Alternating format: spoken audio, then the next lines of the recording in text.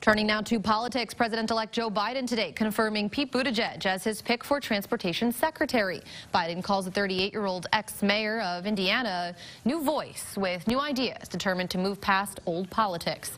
The former city leader in South Bend, Indiana, would be the first openly gay person confirmed by the Senate to a cabinet position. Biden says by the time he's done filling out his new administration's top positions, it will have more women and people of color and diversity than ever before.